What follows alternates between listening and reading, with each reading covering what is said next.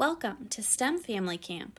Today we will be taking our investigation skills for a spin.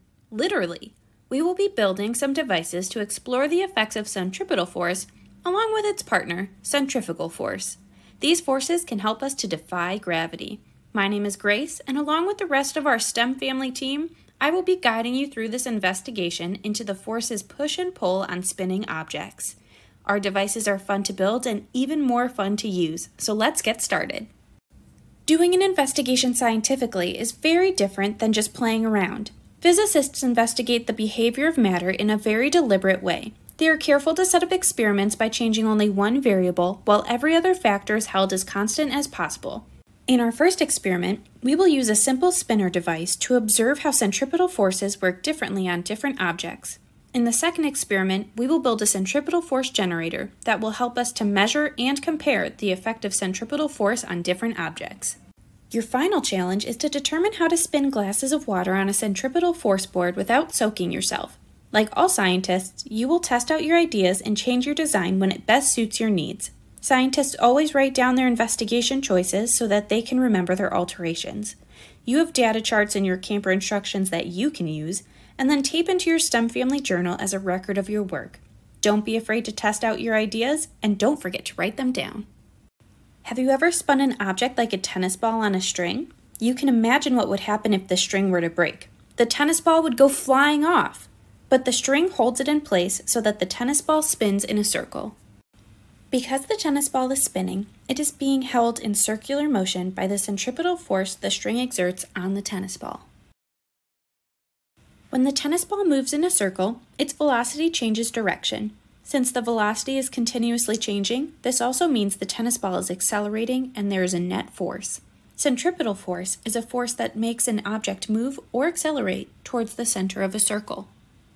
The centripetal force acting on the ball is constantly pulling the ball towards the center of the circle where you are holding the string. This keeps the ball spinning in a circular motion. Engineers use centripetal force when they design roller coasters. Centripetal force keeps the roller coaster cars from falling off the track when they speed up or on the loop. There is another force to consider when we examine the forces on a spinning object. If you are in the roller coaster car when it's going around the loop, then you are the object being affected. You are not feeling pulled towards the center of the circle. Instead, you feel the force driving you away from the center, holding you in the car. This force is called centrifugal force. So, whenever you have centripetal forces, you also have centrifugal forces. For our first experiment, we are going to test out centripetal force and learn how it works by creating a centripetal spinner. For this experiment, you will need 3 balloons, a hex nut, a penny, and 3 balloon clips. If you want to test out more objects, you can also prepare some round objects of different sizes. Maybe a penny, a dime, a quarter, or maybe some hex nuts of different sizes. The first thing you're going to do is grab one of your balloons and stretch it out. You can do this by stretching it with your hands or blowing it up and then letting the air out. Then take one of your round objects and put it in your balloon. We will be starting with a penny. You will need to stretch out the opening of the balloon so that you can get the object in without tearing. Make sure that the object makes its way all the way to the large part of the balloon. Once you've done this, blow up your balloon and secure it with a balloon clip. Now it's time to test out your centripetal spinner. Hold the top of the balloon in the palm of your hand and start to move the balloon in a circle until the object begins to spin inside. Remember, it may take a few spins to get it moving. Once it starts spinning, stabilize the balloon by holding it in place and observe. Where's the best spinning location in the balloon? Is it the top, the middle, when you hold it sideways? What sound do you hear? Why do you think it's making that sound? How long does it take for the object to stop spinning and moving? Record your observations in Table 1. Then, repeat this experiment with the other object. You can even try it out with a different object of your choosing with your extra balloon. If you choose to test an extra object, write it in the blank third row of Table 1. Pause the video now to follow our procedure for making and testing a centripetal spinner. Now that we've observed centripetal force in action, it's time to measure and compare how centripetal and centrifugal force affect different objects. Remember, if we have centripetal force, we also have centrifugal force. In order to do this, we will be creating and testing a centripetal force generator. For this experiment, you will need a Jello cup, 2 binder clips, 2 feet of string, a 16-ounce solo cup, a clean marble, a penny, duct tape, a ruler, and scissors from home. So first, I'm going to measure out 2 feet worth of string.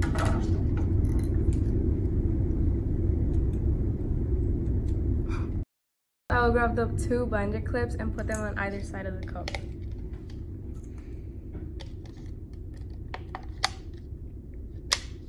Then I will grab the string and tie a knot on either side of the loops. Finally, use several pieces of duct tape to secure the binder clips in place so they do not move. We need to make sure that everything is secure, so use as much tape as you think you need. Then, once you've finished taping your binder clips, tug on the string to make sure everything is in place and not moving. Now we're going to get your items ready to be tested. Grab your Jello cup, marble, and penny. Open your Jello cup and push the marble in so that it's positioned half in and half out of the Jello. Then do the same thing with your penny so that it is half in and half out of your Jello. There is a diagram in your journal to help you out. Make sure both your marble and penny are secure in the Jello. Once you've done this, use your ruler to measure in centimeters how far into the Jello each item is. You will measure from the top of the Jello to the bottom of the object. Write these measurements next to Table 2. These are your starting points. You'll need these when you make your graph. Finally, place your Jello cup in your centripetal force generator so that it sits nicely in the larger cup. Now you're ready to test it out. If you're not already outside, you should probably head outside for the test portion of this experiment. You want to make sure you have plenty of room to do your test. All right, it's time to test your generator. Hold on to the string of your centripetal force generator and swing it above your head 10 times like you see us doing in this video. Make sure to keep count so you don't go over. After 10 spins, take the Jello cup out of your generator and use your ruler in centimeters to measure how far your marble and penny moved. You will want to measure from the bottom of each object just like you did before we started. Then, record your measurements in Table 2. You're going to repeat this process 10 times, and in the end, you will have spun your generator 100 times over your head. Once you've recorded all of your measurements in Table 2, you're going to want to graph your results. Here's an example of how to graph your data. Feel free to use a different color for your marble and penny so you can better see the results.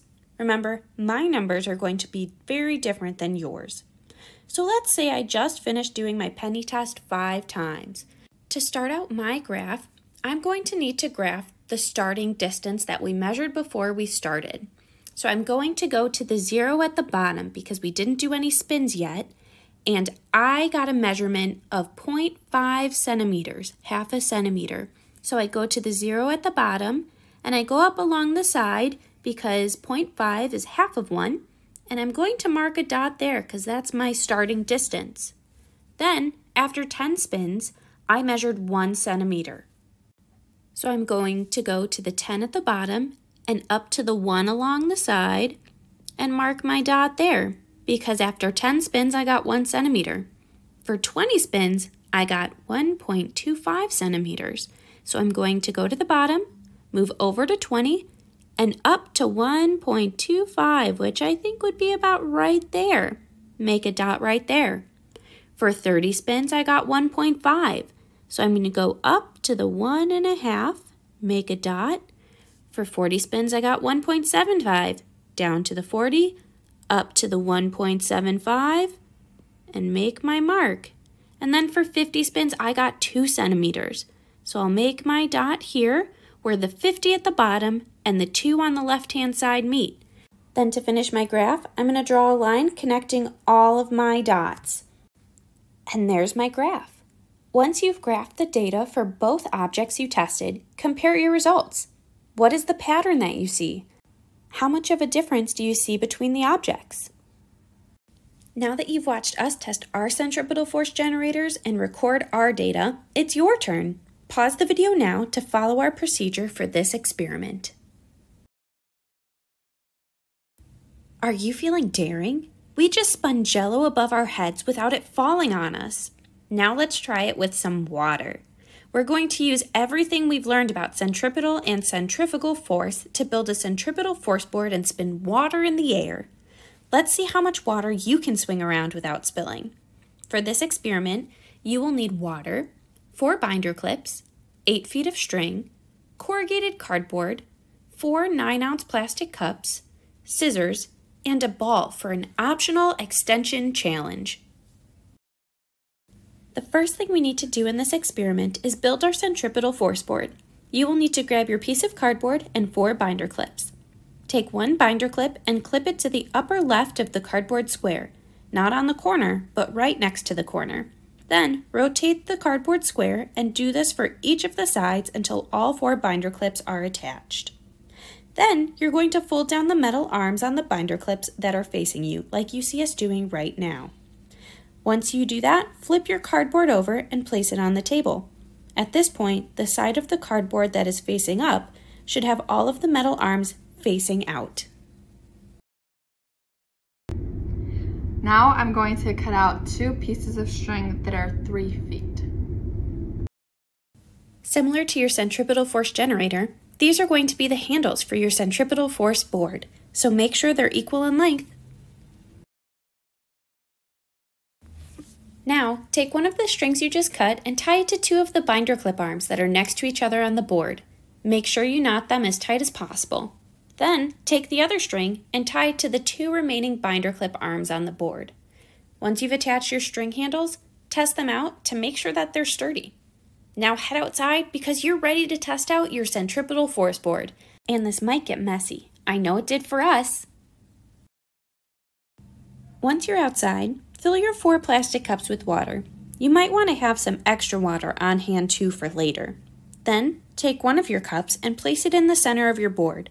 Remember, centripetal force pulls items towards the center. And then, draw a diagram of your setup on table 3. Now it's time to test it out.